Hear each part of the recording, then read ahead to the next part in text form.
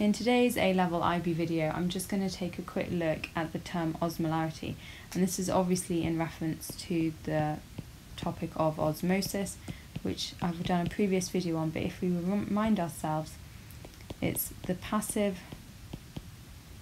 movement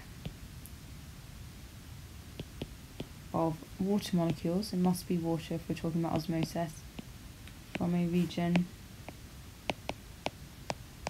of, and now it totally depends on your exam board here. If you're talking about water potential, it could be from a higher water potential area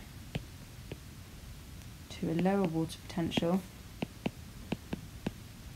or you'd have to check your specification to check on the wording, or it could be from a region of lower solute concentration to a region of higher solute concentration. And believe it or not, these two phrases are saying the exact same thing. And we're going to look at what that actually means, this lower solute concentration compared with a higher solute concentration now, when we look at the meaning of the term osmolarity. So the definition of osmolarity is it's the number of moles of solute particles. And remember, those solute particles are solids which dissolve in a liquid, the solvent. So it could be salt or sugar, as is often the case in these experiments, per unit volume of solution. So you're effectively measuring how salty or sugary a solution is.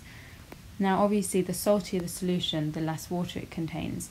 So if we look here, we see that osmosis is the passive movement of water molecules from a region of lower solute concentration, so by definition it must contain more water, to a region of higher solute concentration, which by definition must contain less water.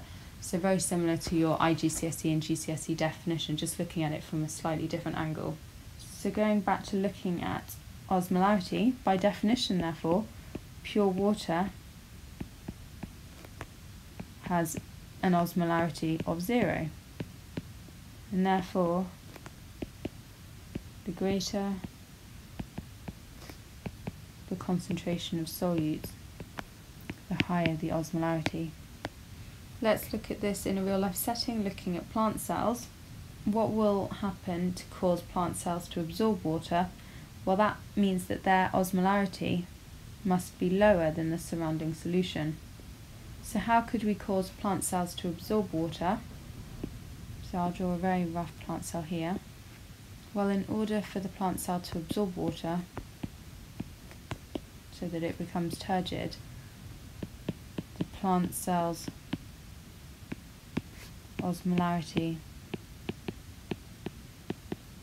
must be higher than the surrounding solution, i.e. the surrounding solution is hypotonic. And so what does hypotonic mean? It means that it has low osmolarity and therefore must contain lots of water.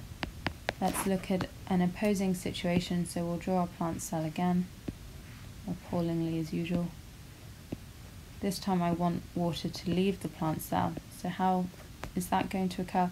Well, only when the plant cell's osmolarity must be lower than the surrounding solution. So in this case, because that solution must be fairly salty, we say that it's hypotonic. It has high osmolarity and therefore contains little water, which is why water leaves the plant cell by osmosis. The last type of solution is an isotonic one, and that's when the solution and cell have the same osmolarity.